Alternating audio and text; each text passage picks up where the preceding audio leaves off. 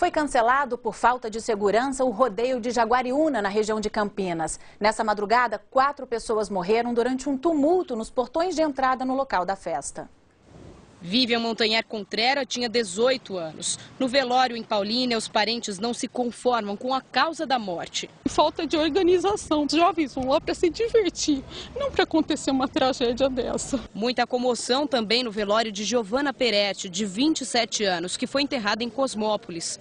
Abalados, nenhum dos parentes quis gravar entrevista. Além das 4 mortes, outras 11 pessoas ficaram feridas e foram atendidas no hospital de Jaguariúna.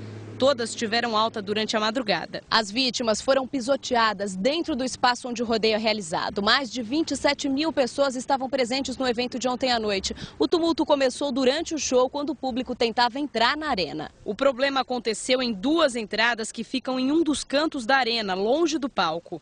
Cada uma tem pelo menos 5 metros de largura e elas estavam lotadas de gente entrando para o recinto. Segundo a polícia, teria acontecido alguma confusão do lado de dentro.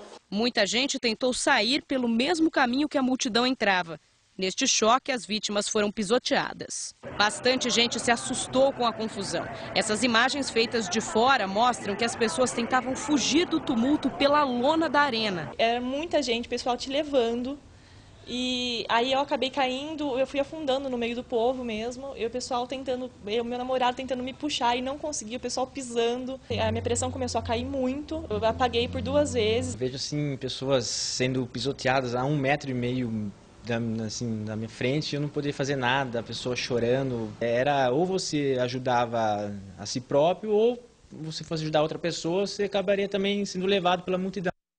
Os organizadores do rodeio de Jaguariúna estão tentando reverter na justiça o cancelamento da festa.